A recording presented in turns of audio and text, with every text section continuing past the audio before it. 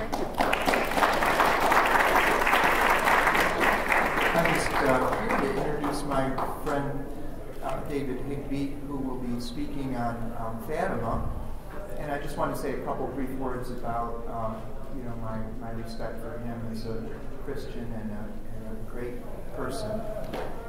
When I was a Protestant on my journey to the Catholic Church, I used to try to go to daily Mass as much as I could, even for a few years before I became a Catholic. And there was a parishioner there who said to me, you know, if you're a Protestant and you're thinking about the Catholic Church, I have a person that you should meet. And he told me, this person's name is David Higbee, and he is the director of the Irenaeus, back then it was called the Irenaeus Study Center.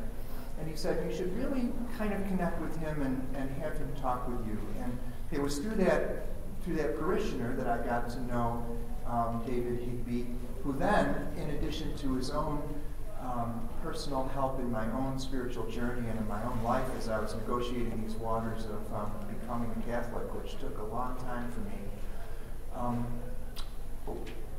He also connected me with the great deceased now, Father James Callan, Father L. James Callan, who was a wonderful Catholic priest in this diocese. And I think that Father Callan received David Higbee into the church, but I'm not sure. And it was Father Callan who received me into the church through my meetings with him and through the help that David Higbee gave me. And he gives many, many people help. And I think one of the wonderful things about David, I think of two things about him. One, just how very well-read he is in so many different disciplines which help him in his ministry for Catholics and Protestants alike, maybe Protestants who, like me, were looking into the church. That's one thing that I really respect him for, is his deep and wide reading, and also his knowledge of Protestantism and ecumenical issues having to deal with theology and the Bible. He's a very articulate person who knows the language of Protestantism very well, and therefore can mediate and help people who are maybe very well versed in Protestantism or evangelicalism to understand the Catholic faith in ways that are meaningful and in ways that are that connect with them, rather than having a kind of Catholic language that in some ways can muddy the waters for some people. But David is a very Orthodox Catholic man, and also has this experience of himself being a convert. As you read in that little flyer, he was the founding editor of the great Touchstone magazine, and has been, was involved in Protestant Catholic dialogue and relations for many years, even before he was received into the church. So it's my privilege to welcome David Higbee to the podium to talk about a very one of the most important 20th century Marian apparitions at Fatima. I don't see David. There he is.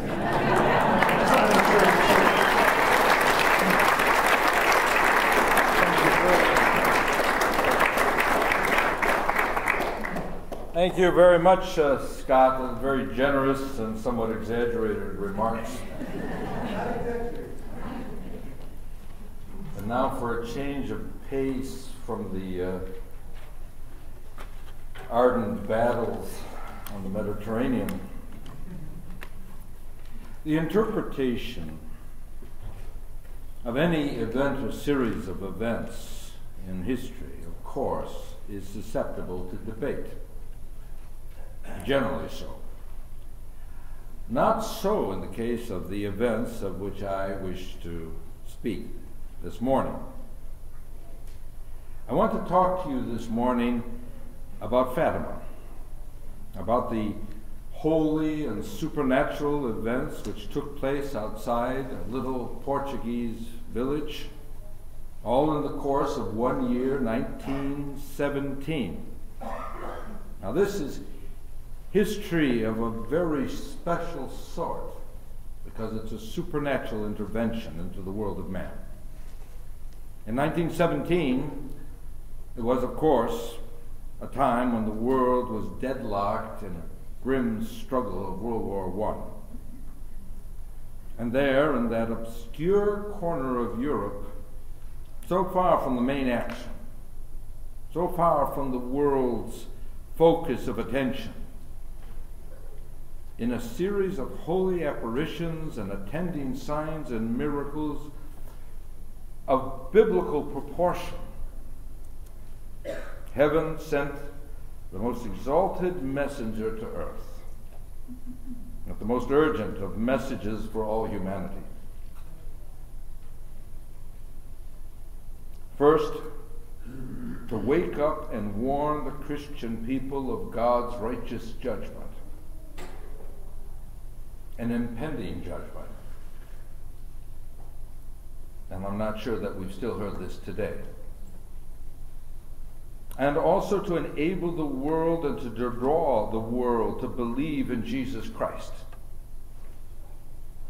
and thus to give us both warning and hope. So let me say at the outset that I see Fatima and its message as something very serious, even grim.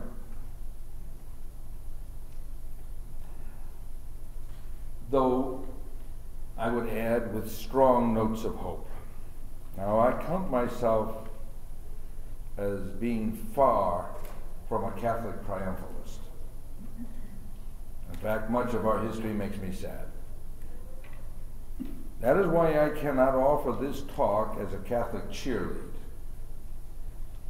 Fatima is an extraordinary grace from God to us, by way of being a wake-up call, a warning, to turn us away from our otherwise sinful ways.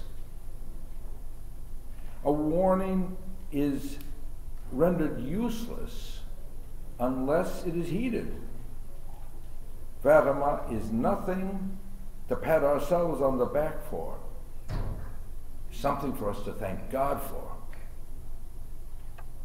It contains a real rebuke for prevailing Catholic laxity, still a problem today. And I'm concerned because I see the displeasure of God hanging heavily over the bulk of our people and over our country. Self-contented, self-deceived by pride, lulled by affluence, often indifferent to the sins of our culture. I do not want to chide uncharitably, but I hate to see this gracious message from God so much taken for granted. Now, I will assume that most of you here are familiar with the basic story of Fatima, so my talk will be more in the nature of a reflection on a supernatural intervention into human history. And on such a grand scale. And then there's the matter of the actual messages themselves and of our proper reception of them. I will give only a summary account of the actual events at Fatima, just to refresh the memories of the many and to acquaint those who may not have heard or realized the import of these happenings. I think we can begin on May 13th, 1917, when a 10-year-old, Lucia dos Santos, and her younger cousins, Jacinta and Francisco Mato, were tending sheep at the Cova de Iria near Fatima. It was about noon. There was some lightning, so thinking it was about to rain, as you might expect, the children began to run for cover. It was then that the apparition of this beautiful woman appeared above a small tree. Lucia later described the woman as brighter than the sun, shedding rays of light clearer and stronger than any crystal ball filled with the most sparkling water and pierced by burning rays of the sun. This lady of light was holding a rosary in one hand. And she spoke to the children, telling them not to be afraid and saying, "I come from heaven." Then the lady asked the children to attend her at this place for 6 months in succession. This is the 13th day of May. And so on the 13th day of each month, and at the same hour, same place, the children would come. And the lady said, "Then I will tell you who I am and what I want, and after this I will return here a 7th time." Now, there are many books, as you well know, most of you, I think, about Fatima, some quite straightforward, some excellent treatments, others more controversial. But for the basic story in an easy read, in case there's anybody here really not familiar with Fatima, I usually point people to that old standby, Our Lady of Fatima by William Thomas Walsh. That was first printed in 1947. So, if you want a fuller account and an easy read, I'll point you there. At any rate, the apparitions began in May and continued month by month thereafter until October, with the heavenly woman urging the children all along to do penance and acts of reparation, to make sacrifices to save sinners, even those most in need of God's mercy, all of which these children did readily. And there were visions and experiences which moved the children and sometimes terrified them. But again, the basic message, as I see it, and this is what I want to underscore, had to do, very simple, had to do with sin and judgment, with offending our Lord Jesus Christ, and a startling wake-up call, calling the faithful to listen and obey, to turn from sin and offer reparation for the conversion of sinners. In fact, I would say it was more than a wake-up call. It was a dire warning about impending earthly disasters, and also very vivid and terrifying prospects of an eternal hell of fire. Not a pleasant passing notice. Moreover, in the course of these apparitions, according to Lucia's own account, the lady gave the children 3 special messages, known generally as the 3 Secrets of Fatima. And I merely mention these here in passing, as it were, because it is not my purpose to go into them in any detail or to address any particular controversy over the Church's understanding of the consecration of Russia, except to say that Fatima mentions the terrible consequences of the spread of Russian errors throughout the world. And we must remember that this was in October of 1917, and a full month before the Communist Revolution. Let it suffice to say that these messages were prophetic and eschatological. But back to the story here. As word got out, it drew many people with talk of visions and miracles. This brings us to the great miracle of Fatima. I cut to that at this point. That occurred on the 13th of October, the so-called Dance of the Sun, or the Miracle of the Sun. Now bear in mind that as early as July, 2 months prior, Our Lady had promised that for the last of her apparitions she would give a sign so that all the world would believe. That says something. A crowd of approximately, and I've heard different estimates of this, but I'll say approximately 70,000 people of every sort and of every station of life, came out to a rain-soaked field that day.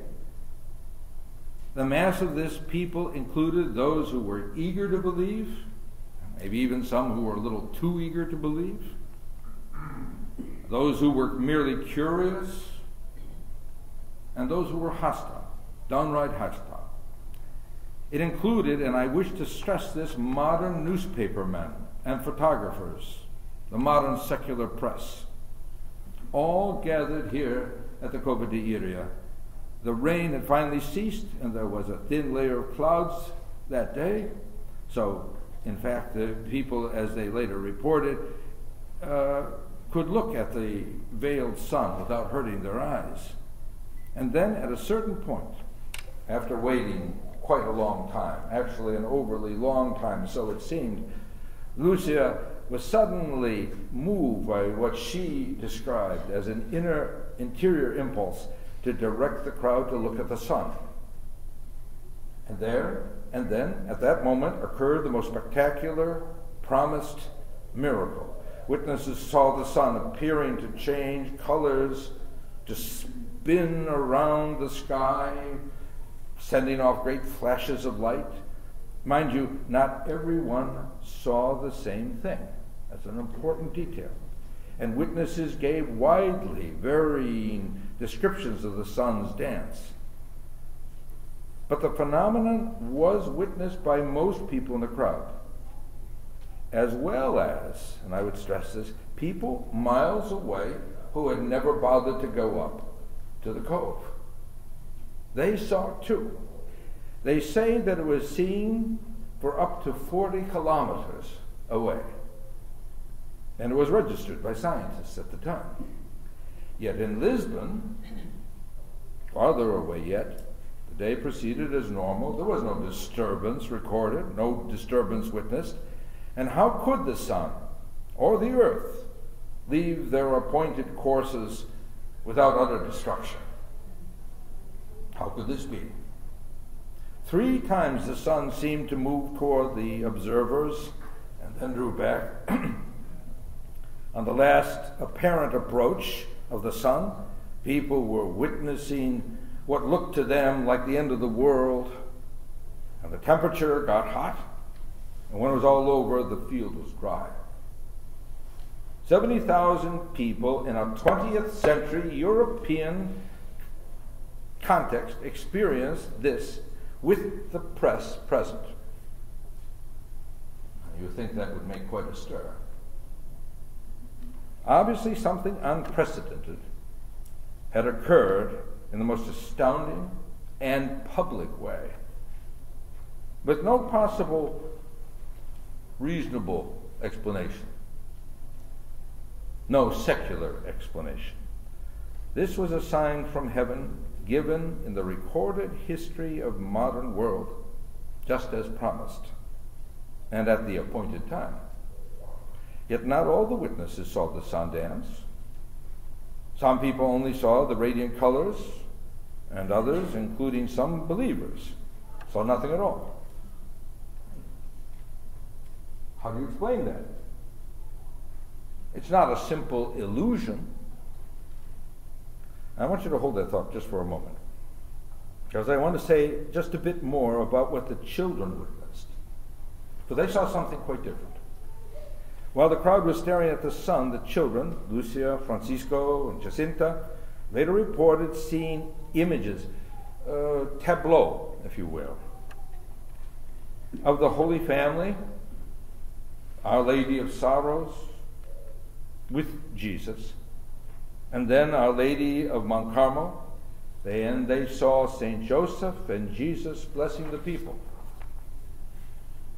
Now that's what the children said.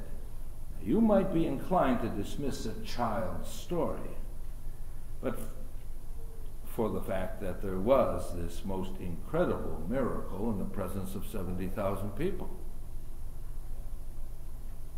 On cue. A news columnist of the time, Avelino de Almeida of O Século, Portugal's most influential newspaper at the time, which was pro-government and therefore anti-clerical, wrote the following, and I quote, this is what the columnist wrote. before the astonished eyes of the crowd, whose aspect was biblical. As they stood bareheaded, eagerly searching the sky, the sun trembled and made sudden, incredible movements outside the cosmic laws. The sun danced. And so he saw it, and so he reported it. But the question remains, what explanations can be made or even suggested? Well, I've come up with 4. Mass hysteria. Yeah, but not everyone was affected, not in the same way. And I've never actually heard of a case on such a scale of mass hysteria in so diverse a crowd. And what about those who saw the same thing miles away? They could not possibly have been part of a mass hysteria. Okay, well, let's set that one aside. Irritations of the eyes. Well, perhaps for those staring at the sun for a prolonged time. But they weren't staring at the sun for a prolonged time. No evidence that these people, even those expecting the miracle, were staring at the sun before Lucia spoke. Most would have been focused on the tree where the children expected to see Our Lady. Perhaps, this is my third one, and this is the one I like. Perhaps little green men in flying saucers were merely playing with the earthlings by generating with some unknown technology this illusion. Now, of course, that's ridiculous. In a more sinister vein, perhaps this was a demonic deception. Now, there are people out there who name the name of Christian and who believe that sort of thing. Yeah, but what did the vision say? What did the different visions that these children saw, what was the import? Listen to Jesus and turn from sin.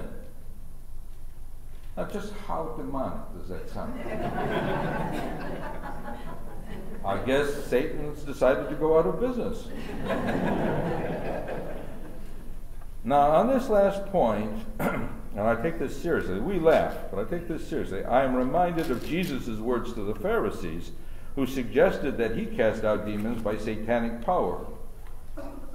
You may remember the story. The Pharisees said, "It is only by Beelzebul, the prince of demons, that this man casts out demons." And knowing their thoughts, Jesus said to them, "Every kingdom divided against itself is laid waste, and no city or house divided against itself will stand. And if Satan casts out Satan, he is divided against himself. How then will his kingdom stand? And if I cast out demons by Beelzebul, by whom do your sons cast them out? Therefore they shall be your judges. But if it is by the Spirit of God that I cast out demons, then the kingdom of God has come upon you." Now, Jesus goes on to say, and this is the scary part, "Therefore I tell you, every sin and blasphemy will be forgiven men, but the blasphemy against the Spirit will not be forgiven. And whoever says a word against the Son of Man will be forgiven. But whoever speaks against the Holy Spirit will not be forgiven, either in this age or in the age to come." Now, wow, that is terrifying. And it's saying that if you're confronted with what must be from God, and you harden your heart against it, you run a terrible risk. And it terrified me when years ago I sat pondering how I, as a Protestant, could deal with this Marian apparition. I was a Protestant pastor at the time. I'd come from a very good, academically excellent Protestant seminary where I never heard a single word about Fatima. That was very convenient for them. I only knew the name and that it marked the place of some alleged Marian miracle. Now, it is my conviction that everyone should hear it. When heaven finds it necessary to send so great a biblical-style miracle into our times, call it a mighty wake-up call from God, especially for all Catholics. but I believe also that no Protestant or any other person of any other faith and goodwill can afford to ignore it. You know, the mere name Catholic, the team jersey, as it were, is not going to save anyone. We must all believe, really believe, and stop sinning and turn to Christ. This is serious business, beyond all cultural or nominal Catholicism, or just sliding by. The message of Fatima calls us to get serious, even today. In my case, I encountered Fatima by reading a large blue book that was as poorly written and as poorly edited as any book I have ever seen. Literally, that's true. However, I was compelled to read it while I was ill and laid up in a small room in Topeka, Kansas. My friends at the time who maintained this place had picked up this particular book at a library sale of rejects. But there was nothing else for me to do in that little cell but to read this book. I needed it to distract me. So I had only this one big blue book. Thank God. And there I learned about Fatima. And I pondered it. I said, well, if this be true, what are the implications? Since some of the messages were directed to the Holy Father in Rome, some concerned him, it gave an impetus for me to reconsider with fresh interest the claims of Rome more seriously. It also made a compelling case for using the rosary, which I began to do from that point on. And when I returned to my congregation in Chicago, I introduced it to our people there, and we began to pray it with great effect. This also helped me on my way. But that's another story. But it's got some good chapters in it. I should also point out one more thing about Fatima, in case you're still wondering about the prophecies. The three children said that the lady had prophesied, among other things, a great sign in the night sky that would precede a second great war.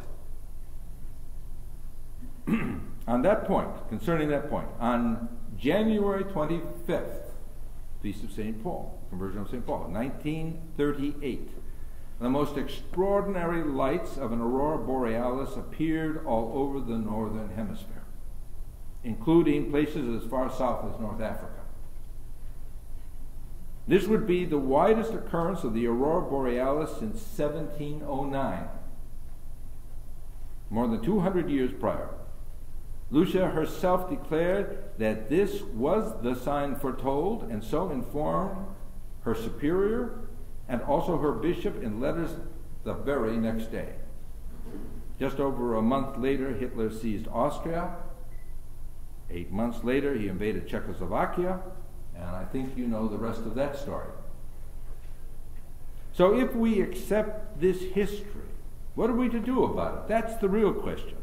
Let's go back to emphasize the basic message, to pray, make reparation for sins in order to convert sinners, which, by the way, and I want to make this point, in the Church's understanding is not to be interpreted as just referring to bringing people from outside into the Roman Church, but rather to bring people back in general to an obedience to Christ. It refers to all who have fallen away, particularly those who have fallen into traps of sins of the flesh and certain other sins. And that, I think, is very rampant today. This cannot be a demonic deception. Now, I'm asking all of you this morning to reflect with me on the grim truths conveyed by this message from heaven and to evaluate how far or how well we're doing with them. I say grim truth, but I want to say a grim truth that leads to a hope that will not disappoint if taken to heart. But we must give up our rose-colored glasses or any notion of Catholic faith as an innocuous opiate for non-challenging religious comfort. This lives up to the radicality of the gospel. We say history matters. Well, that of course depends on how you use it. To say that history matters presupposes that there are useful lessons to be drawn from past events and experiences, and that we are going to heed them. Many times, history is falsely interpreted. Partly or wholly erroneous conclusions are drawn from it. And false applications to the present situation are sometimes attempted. All right, we all know that. But in this case, there is another danger too, more widespread, perhaps even more dangerous. People tend either to become oblivious to history's most apparent lessons, or if they are aware of them, as I think many Catholics should be at Fatima, they may tend to ignore the more unpleasant aspects. For those of us who are Catholics, we may be able to talk at length about the details of Fatima or other church-approved apparitions, and yet fail to put into timely practice the remedies that lie within our own reach and our own sphere of action. God forbid. History does matter. And Fatima's divine intrusion into our time and space calls us to get the message right and to apply it properly and with urgency. With Fatima, the event interprets itself, and the application is spelled out by Our Lady, at least the parts that most concern us. But we have to embrace it. And I don't think that Catholics as a whole really get it. I don't see the evidence for that. I believe in these messages heartily, fervently. I just don't see our people getting it. And that's not just their problem, that's our problem. Now, my own field, if I can call it that, is biblical, and I tend to look at things through that lens. Words of Christ and the prophets, which is also the lens of the saints and the teachers of the church. How does Fatima square with a biblical perspective? 100%. Which of the prophets didn't complain about the so-called people of God being lax? In the Sermon on the Mount, didn't our Lord say, "Blessed are those who mourn, for they shall be comforted"? That's not the voice I always hear coming from our pulpits. There is plenty to mourn over. Better get busy.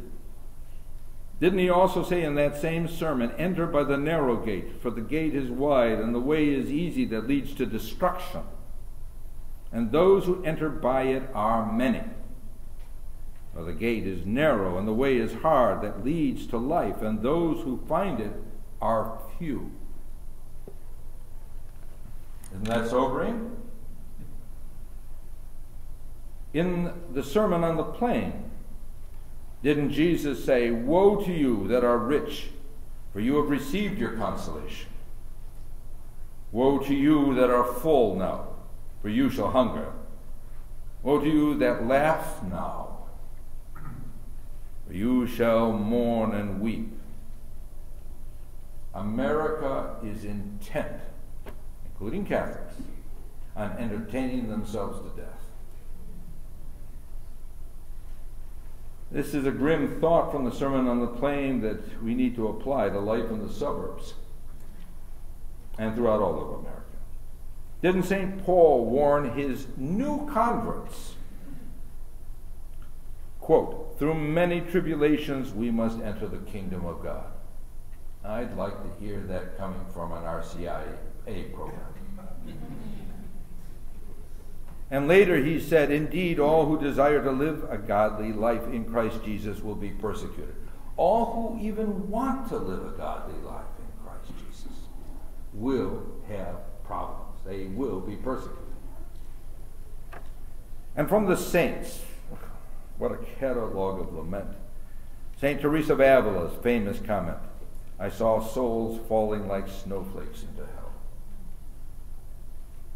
Well, that's not a cheery thought.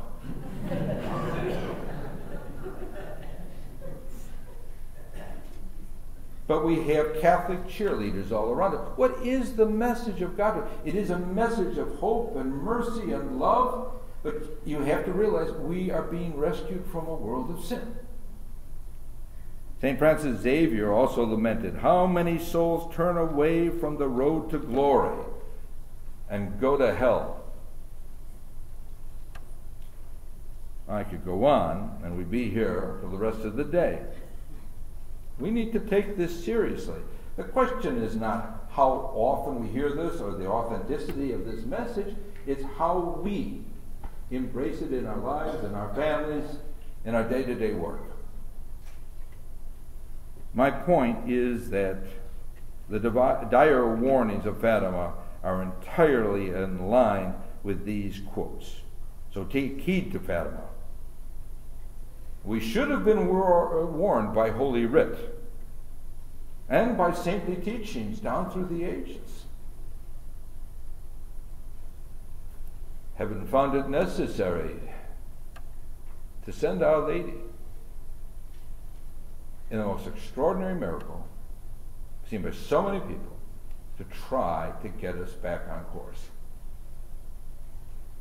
I often, in my work, use a quote from David Knowles in his very useful small book entitled simply Christian Monasticism. And he writes this: "The Christian church became, at a certain point in its history, what it has in large measure remained ever since, a large body in which a few are exceptionally observant and devout, while many are sincere believers without any pretension to fervor. And a sizable number, perhaps even a majority, are either on their way to losing their faith or retain it in spite of a life which neither obeys in all respects the commands of Christ nor shares in the devotional and sacramental life of the Church with regularity.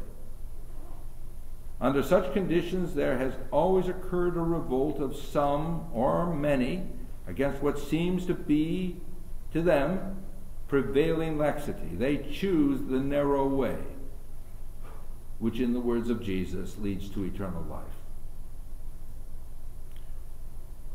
Well, my friends, that is manifestly true. I pray God that more of us will wake up wherever you're at in your spiritual journey and embrace that narrow way and pursue it with greater fervency. That is the call of Fatima. But so many of our people just don't get it. I want to offer you one more personal story about, well, by way of illustration, I'll say. One time, after I had discovered Fatima and the Rosary, I was walking past a storefront in Chicago that had a poster prominently displayed advertising for a local parish. Our Lady of Fatima, Las Vegas night. We've all seen similar things. Unclear on the concept. What nonsense. Almost blasphemy to attach that with Our Lady. But a very common, unfortunately. Now that was my introduction to a certain type of Catholicism. More honored in the breach than in the observance. I used to ask myself, how could the world fail to stand up and take notice of Fatima? And now I ask, how can the church to which this has been delivered fail to stand up and take notice? We've been lulled. Too often it seems to have become a routine part of Catholic commonplaces, platitudes, and empty notions and motions of rituals not coming from the heart. Fatima is not just a curious part of Marian teaching. It's not just a bauble. It is to be ranged under the headings of prophetic warning and divine grace, a timely mercy offered against the judgment of God. And I would add, it is potentially powerful in its apologetic use to draw others to believe in Christ. What an evidence of the reality of God and his divine solicitude. I will tell you what I think you ought not to do. Don't get distracted in those things given to the church's leadership to decide. Not unless you're running for bishop. Don't just become an apparitional groupie who never listens to the messages. Go back and listen to the divine Son. That's what Our Lady calls us to. It's that simple. The church has long said, and with good reason, that God has granted us everything necessary to lead a holy life and attain to salvation. Would you not agree? And that goes back to the earliest years of the church. Why then such a special and spectacular, extraordinary revelation?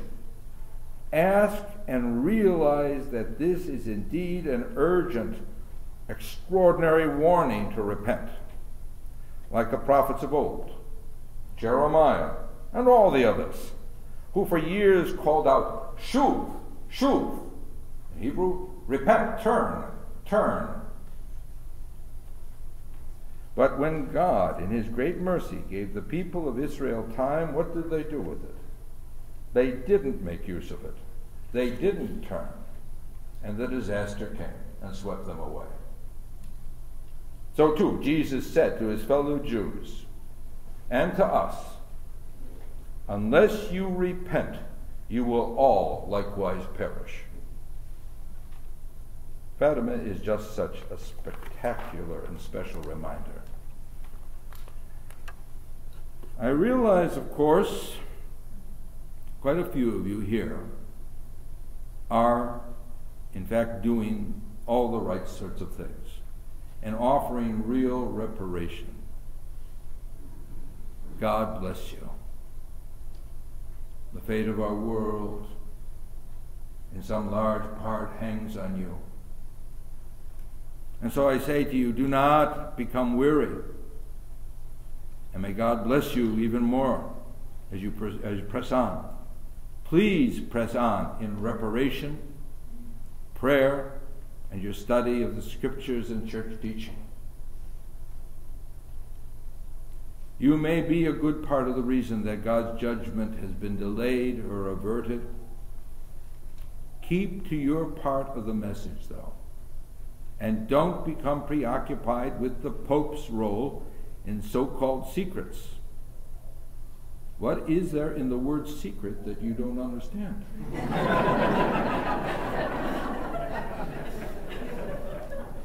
And if perchance you have been granted some privileged insight into such things, I would suggest that you simply pray rather than pontificate on them. Please confine yourself to your own pressing duties, just as Our Lady indicated. Therefore, I say to my fellow Catholics and to all believers, to that minority who take their faith seriously, we have a limited time on earth, and eternity looms before us. So stand to your duty and implore God for his mercy, not only for yourselves, but for all who have wandered so far away. Realize the danger. It is urgent. This message from 1917 still presses in on us today, and time is running out. Forget the Catholic cheerlead. Lament for your sins and trust in God. Offer up prayers and sacrifices in reparations for the abysmal state of our church and for all Christendom so-called. Do penance, but do not lose hope, and rejoice in the mercy of God. And as always, remember, as the psalmist has said, when today you hear his voice, harden not your hearts. Well, you see, history does matter, especially in this case. But God bless you.